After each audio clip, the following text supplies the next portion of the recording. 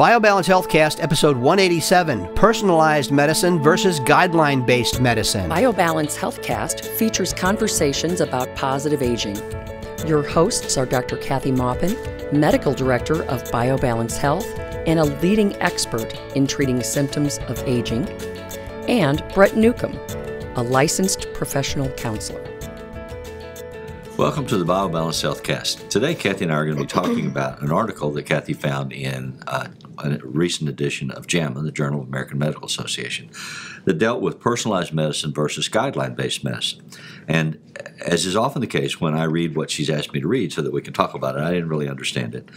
So, because I was thinking, especially with the whole discussion about guideline-based medicine, the concept, as I did understand it, was that the Medical Association produces these guidelines for how you should treat certain manifestations, certain symptoms, certain illnesses, and it's almost as a checklist. And I said, oh, the Google. And we don't really need doctors anymore. We just Google something, and then we see what we have. Oh, my gosh, I'll die. And we send to Mexico and China for medicines, and we treat ourselves, and we can just... Oh, my gosh. That is just so extreme. Well, really? Do you do that? But there are Tell people... me you don't do that. Well, I thought about it until you started explaining why that was a real problem, especially the episode we did about importing drugs from China where there are little worms and stuff in them that grow in your intestines. Great. Yeah, that part that was great weight loss, you get worms. Oh, yeah. Yeah. So let's walk through why this is a relevant conversation and what it means. Because you were explaining that there are sort of different kinds of doctors out there in terms of their mindset and the way they approach the practice of medicine. There's a book called How Do Doctors Think? And actually, the book's written by a doctor who is not a guideline, meaning rote memory. Go down the list, make sure in your mind that everything's been done, and then send the patient out with that prescription that there's or the lab test they're supposed to have. So that's these one are the kind of doctors that don't do off-label medicines. Right. They're the doctors that follow the guidelines given to them by the American College of Cardiology, the American College of OBGYN, the American College of whatever specialty it is. They follow those guidelines rote. And the reason they got into med school so easily is because they were really good at memory and really good at lists and really good at going down the line. And I think doctors are chosen a little differently nowadays. But in my era, Google, right, go to med school. Except that the doctor still has to look at the patient and fit those guidelines to that patient and realize when there's going to be something that conflicts with one of his other medicines, one of his other diseases, one of her other or her age group. So all of that is not really good for Google medicine. I mean, that's not what doctors really do. Right. They're sitting in the room with you and they're absorbing what you're telling them, what they know on their list, and what your age is and what you do for a living and how, what your family situation is, your psychological makeup. So they are absorbing all that and then going by the guidelines and picking and choosing what you need. Okay. So I had a friend a couple years ago that died from a heart attack, but he had cancer. And we got all these emails saying the cancer treatment killed the cancer. And a week later, the guy died of a heart attack. And the belief is that the cancer treatments caused him to have the heart attack. Because they weren't. It was a different specialty, watching a different thing, and it fell through the cracks. But it's one of the risks when you treat cancer. You're killing a lot of other parts of your body. Yeah. You're killing your immune system. You're killing a lot of other things that keep you safe. Right. And they can actually cause damage to other tissues. Which is in the fine print of the document you sign at the hospital. Right. And that's part of decision making and part of what the doctor should be telling each patient, obviously, or writing it. When you walk out with something the doctor gives you, you should not throw it in the trash. You should actually read it because what he's done or she's done is said, I don't have 3 hours to talk to you about this. So an hour and a half is on that sheet of paper. So I want you to read that and assimilate it with what we just discussed. So it's better that you read it sooner rather than later. Okay. And help make the decision for yourself instead of just going, okay, do whatever. I mean, that's not a good answer. But so guideline medicine is guidelines plus a doctor plus a patient, not plus guidelines. my portable memory. I always take my wife with me. Yes, to yes, listen. of course. And you should, and in general, that's a good idea. Not somebody who's going to interfere with the interaction Yes. with the doctor, because there's But help me remember what they said. some family members who are always breaking in going, oh, I got this sacroiliac thing. That's not what you want. You don't want that family Yeah. member. You want the family member who's actually going to come in and take notes while you guys are talking and write her own little ideas or his own little ideas there, and then help you remember everything. Right. Because I think the percentage of what you can remember in a visit with a doctor is 15% of what was said. Wow. So it's better to have Studies two show. sets of ears. Yeah. So in that way, that's very important. So those are the doctors that are very contained, and they don't like change all that much. They They're want really to linear. follow They this. go through the checklist. Right. But when they get to a point where, like in a surgery, they've never seen it before, God forbid. Surgeons are usually more creative than the rote memory. Or if they've never seen something before and they don't fit into the guidelines, and they just go, oh, you need a psychiatrist, because they don't know what else to do. Or, I don't know what to do, so I don't know where you should go. See ya. They should be saying, it's in this system. I'm not sure what's wrong, so I'm going to send you to this doctor who's a specialist in that system. Or they should not be saying, oh, you're just crazy, see ya. That's a really bad answer, because that really distracts the patient from what's really wrong with them. And it actually just makes the doctor feel better about themselves, I guess, unless you really do have signs of psychiatric illness. But the other type of doctor that we're talking about are doctors that personalize medicine for the patient. So they know all those guidelines, but they're much more intuitive and deductive about what they do when you're in the room. They ask key questions. They get key answers from you. And if they get an answer that doesn't fit, then they pursue that. Then they actually, in their mind, they're putting together a treatment plan, a diagnosis and treatment plan that is for you. Yes, it may have some of the guidelines in it, but no, they're not restricted by that. So if I see somebody who comes in, and I had one patient, I don't often get this because we screen our patients so much, but I had a patient who had been a patient before for hormones and came in last week, and she came in and she was 100 pounds heavier than she had been the last time she saw me. She was 350. Oh, wow. And not very tall. Right. And as she walked in the room, Right. she was having trouble breathing, and she sat down, and her legs were swollen, and her face was swollen, and she was all red in the face, and even at rest, she had trouble breathing, and her joints were collapsing from the weight. Okay. 50-something years old. And she said, I think my hormones are off. And she couldn't breathe. And I went through all my questions for the hormones. And yes, of course, her hormones were off. Right. But she had every symptom of heart failure. Okay, so I'm not a cardiologist, and I'm not going to make that final diagnosis. But I know a lot about a lot of different diseases. Right. I mean, that's what doctors are. We're supposed to know a lot about everything, but then treat a narrow type of illness, just kind of a list of illnesses. And then if we don't get into those lists, then we go to a different specialist. So it took me 45 minutes to convince her this wasn't hormones. It was much more serious, and it was something she should take seriously. Right. And she should seek out a cardiologist, just so that we didn't have to go through the internal medicine step to then go to the cardiologist. I was trying to save her time. So I referred her to a cardiologist, and she was very disappointed because I didn't treat her with hormones. But she'll be an entirely different person when her heart is managed. Back, right. And when she loses her 100 pounds again, and when or more, and when she's taken care of, she's on the verge of diabetes and other things, that cardiologist will then, treat the most important part, and then go to triage it to the thing that could get you. We always triage to the very top of your list. What can kill you in the next couple days? And that always should be treated first, not last. So I didn't want to have her waste time going to me, then back to her internist, then back to her, because I was afraid she wouldn't make it out of my office. Right. And I tried to impress upon her how important this was. But she thought she was tired because of her hormones. Because in the past, 10 years ago, she was tired because of her hormones. Right. But she stopped doing hormones and gained 100 pounds. And then, so I had no way of knowing ahead of time. This is what's called personalized medicine. I personalized not what, I didn't go, to somebody who has a hammer, everything looks like a nail. I didn't do that. You don't just go, oh, hormones.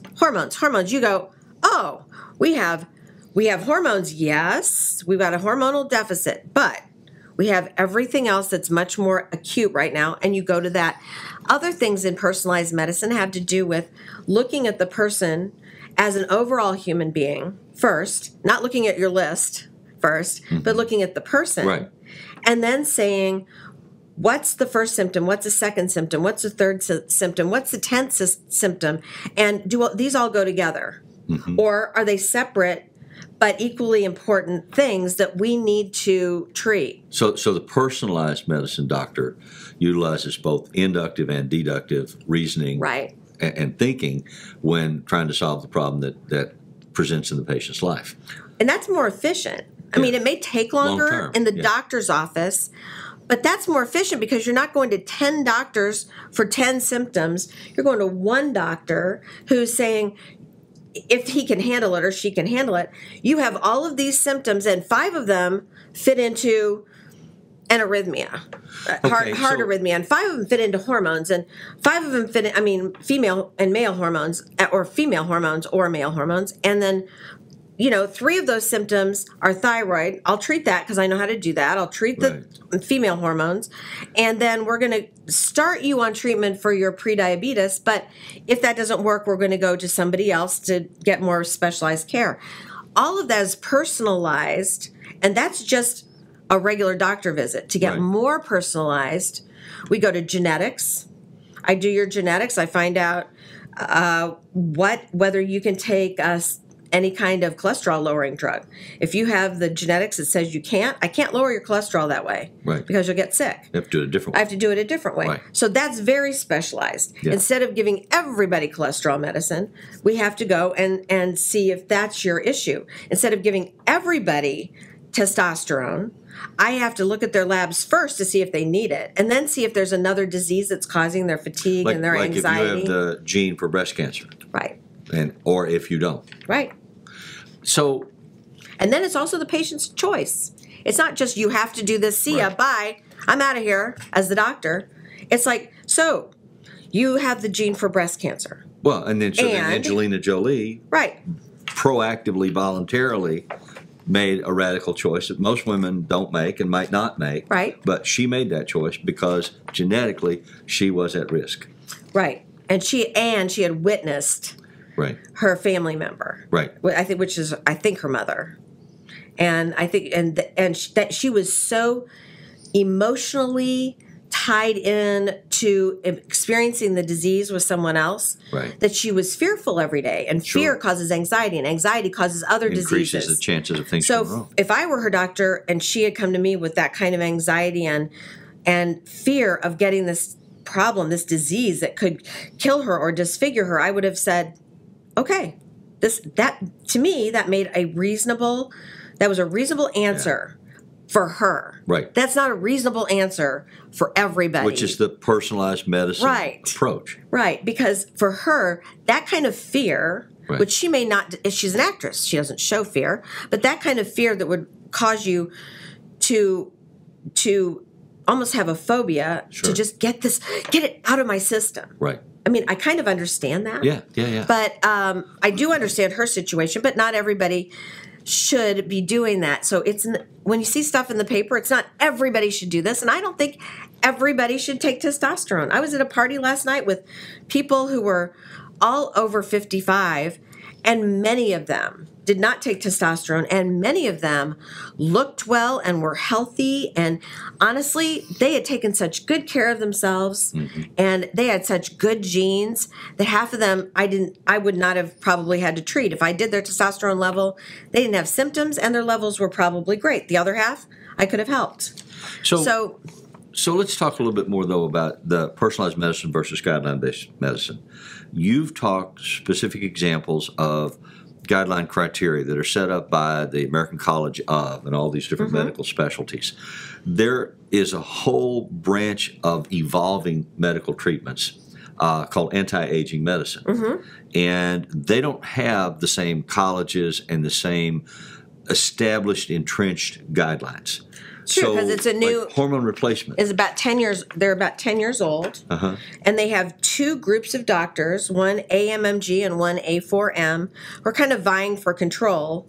Each of them have not guidelines, but they standard of care, how they think you should manage a patient, but they don't tell you exactly how to manage them because they realize the treatment's not the same for everybody. Well, and it's a new ballgame. Right. I mean, the approach, the conceptualization, the interventions are a new process that you have to evaluate. And it might make more sense to the listeners if we took a specific example and walked through the process that a personalized medicine doctor would make within the frame of standard of care concerns as opposed to rigid, pre-established, agreed-upon guidelines. And let me state standard of care is a legal term. Okay. Not but medical. Doctors use it. All right. Standard of care means what is the lowest level of treatment that constitutes adequate medicine. Okay? The lowest. Adequate is a legal term. Adequate is a legal term. In other words, if you have a doctor and a bad outcome, then the first thing that the expert physician does is they look at the records and they go, they're looking for, what did that doctor think? What did that doctor do? What did they do when? Was that fast enough? Did they think enough about this? Did they make their decision How often did they give you morphine? How much did they give? Right. When in the process did they decide to use it? So there are guidelines that are put out there by our colleges, the American College of OBGYN in my case, that state you should do these things or some of them or one of them, but those are guidelines. Standard of care in general is what is the lowest level of care that you can give and not commit malpractice? And honestly, most doctors don't know that. Right. I'm married to a lawyer, so I get the benefit of having both a small bit of legal knowledge and the rest I leave to him, but he teaches me this stuff. And the lowest level of care is what standard of care is. It's not the highest. It's not the medium. It's the lowest. So when somebody says, well, I've provided standard of care, I'm like, so that's not great medicine. That's the least amount. And they look at that also. What's the lowest level for a city? What's the lowest level for rural? Because that's different. Well, the same thing exists in my business. In counseling, we are taught, for instance, in dealing with suicidal patients that have suicidal ideation or give indications that they might be suicidal, that it's not our responsibility to save their life. It's our responsibility not to be negligent. So there are certain minimal things that we should do, like get a safety contract and document that we've gotten one. It's all documentation. If we can document that we made this intervention or that intervention or called these people or did things that were expected to be done, and then the person still manages to kill themselves, then at least we're not legally at fault. And that's actually a very valuable positioning because you can't control what somebody is going to do. That's true. You can offer support and advice. Well, it just keeps you from getting sued for you're trying to do your job. Right. And you shouldn't be sued for trying to do your job because someone does something that's completely out of character for some reason. Something happened in between visits and they didn't call you and they just... Well, unless you're swimming in the wrong pond. I mean, if you don't know anything about the management of suicidal clients, if you haven't had any training or any exposure, and then you get in the deep end of the pool, you shouldn't be there. Right. And then that's when you negligence. make referrals. Exactly. Yeah, and that's negligence if you don't make a referral. Right. But, we go through this all the time. When I was an OB, I'm still an OB, but I'm a retired OB. But when we did obstetrics, there was a rule from the American College of OBGYN and from the legal community that said that if a baby is in distress, the doctor has 20 minutes to get the baby out. Right. Now, that in St. Louis, thank you God, we have a system of having doctors, usually board certified OBGYNs, but sometimes resident OBGYNs in every hospital that delivers a baby. So if I am 20 minutes away, Right. then I can say, take her to the operating room, get started, Right. get the baby out, and I'll be there, Right. but I'm 20 minutes away. Right. That doesn't mean the baby's going to be okay in 20 minutes, because 20 minutes of not being able to breathe is too long. Right. It means the baby's not going to be lost in that 20 minutes. Right. That the intervention can begin. That just doesn't mean they're not going to be lost either. It just Right. means from the time you diagnose fetal That she's in distress distress. to the time you get baby out, they figured 20 minutes was a reasonable time Right. to give a doctor to get to a hospital who didn't have somebody who could do a section Right. and get the baby out. Or at least, I mean, sometimes it's delivering the baby from below, but whatever, it's usually a C-section if Right. they're in distress, because they're usually not ready to come out. So having said that, is 20 minutes a safe interval between fetal distress and getting a baby out? Well, if it's my baby, Yeah. no. If it's my baby, Let's go faster. And if I'm the doctor and I'm standing there and there's fetal distress, and either I'm the doctor or I'm the mother, I'm like, nope, we got this baby out right now. 5 minutes, we're in there, that baby's out, the cord's clamped, the baby's off the mother's system, Right. because then the baby will breathe air, Right. and we want it to do it as fast as possible. Right. So I'd be talking to the nurses, I'm like, move right now, and they're like, we have 20 minutes. They bought Not in my operating room. bought and Yeah. swallowed the 20-minute rule. Right. And to me, if I'm standing there right by my patient and she's looking at me to take care of her like I would take care of me or my daughter or anybody in my practice, I'm like, no, we don't mess around. We are just going to do this. So for our conversation purposes, that is the guideline that represents the standard of care. The that lowest protects level them of care legally. you can give to not get sued. But that's Yeah. what everyone should think of when a doctor says, oh, that's a standard of care. I'm like, Yeah. what does that mean? Who's that helping? And sometimes standard of cares change. So it's not something that is a hard. I used to think medical rules were hard and fast, but now that I've been doing this for being in medicine for 30 years, I see that they change all the time. Right. So it's something you have to keep up with. Right. So Which is why you have to get CMEs, continuing you have to get medical CMEs, education. Yeah. and you have to make sure you go to your conferences to learn, I guess, what the standard is, but also learn what the best medical practice Right. is. And what's changing, what's evolving, and why. But then that's not enough. You also have to use your best judgment. Even if a guideline says, like they said, oh, there is no such thing as PMS. I know there's such, in the 90s, there's no PMS. Right. I know there's PMS. Right. I mean, I know it. I see it. I treat it with progesterone. It gets better. So Right. I know that the guidelines aren't always right, and sometimes we're ahead of the guidelines, and that's what we're doing with So we're going to talk testosterone. about that, and we're going to talk about that specifically with regard to replacing testosterone and the side effect issue that occasionally happens with hair loss as a continuation of this discussion about personalized medicine versus guideline-based medicine. So if you're interested in learning about hair loss and the issues around how doctors make those decisions and make interventions following guidelines versus personalized medicine approaches, come back for our next podcast. Thank you for listening today. Thank you.